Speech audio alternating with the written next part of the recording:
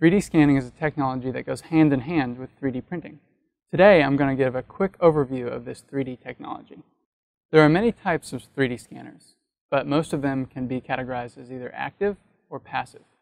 Active 3D scanners output some sort of light or radiation, such as a laser or a projected white light pattern. Passive 3D scanners do not output any light, but instead capture ambient light or radiation.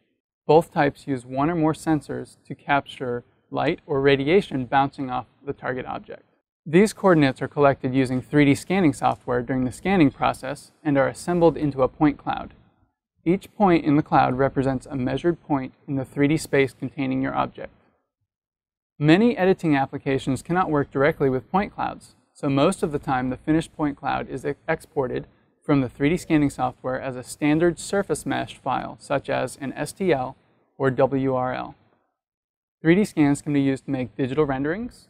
They can be modified using 3D CAD software to make new objects, or they can be printed as is for direct duplication.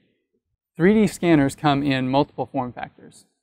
Common examples are stationary scanners, handheld, or 3D scanning booths.